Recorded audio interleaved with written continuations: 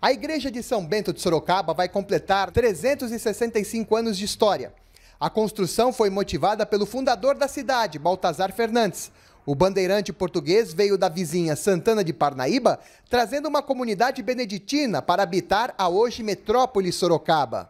Ele queria o desenvolvimento rápido da cidade, então ele funda a igreja e traz os monges de Santana do Parnaíba. Constrói o mosteiro e os monges passam a viver aqui. E a partir daí as pessoas passam também, né, a fluir a essa localidade. E a cidade começa a crescer a partir daí. Inclusive Sorocaba tornando-se uma Manchester paulista por causa do seu avanço na indústria, na tecnologia e na formação religiosa. Fundador de Sorocaba, Baltazar Fernandes, está sepultado na igreja. A construção símbolo da cidade está passando por restauro há 10 anos. O projeto visa resgatar traços originais.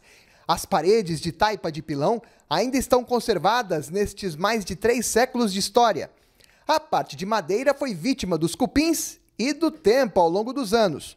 Por isso, o trabalho de restauro também é por segurança. O cupim comeu muito e, assim, um estrago muito grande, ele estava para cair, o retábulo estava para cair, literalmente. Ele só não caiu porque ele fez a barriga e uma peça foi segurando a outra. A Igreja de 1654 e o Mosteiro de São Bento de 1660.